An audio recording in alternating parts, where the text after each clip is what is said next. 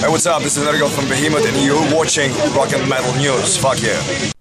Hey guys, this is Ron from YouTube's Rock and Metal News with a Rock and Metal News update. Music Feeds had a Soundwave edition of Music Feeds Live. It was an appearance by Apocalyptica. The band performed a number of hits spanning their career. You can check that out in the link in the description of this video.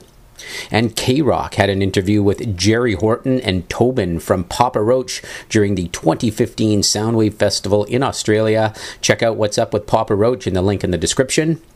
And MEGADETH frontman Dave Mustaine had an interview with Dave and Herb on Pensado's Place. You can check that interview out in the link in the description.